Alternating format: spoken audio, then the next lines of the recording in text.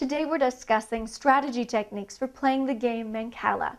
So the next strategy technique that we're going to be discussing, we've given it the name playing from bin F as often as possible.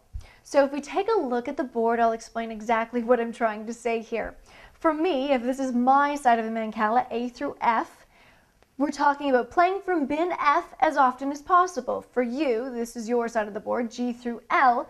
For you, it would be playing from bin L as often as possible. Basically, it's the final smaller bin that leads into your larger Mancala.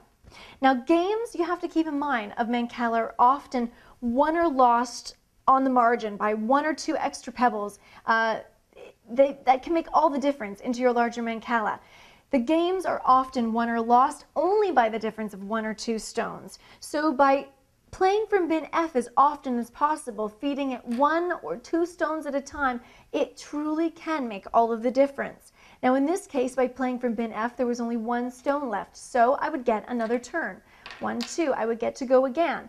And there you have it. Bin F has one more in it.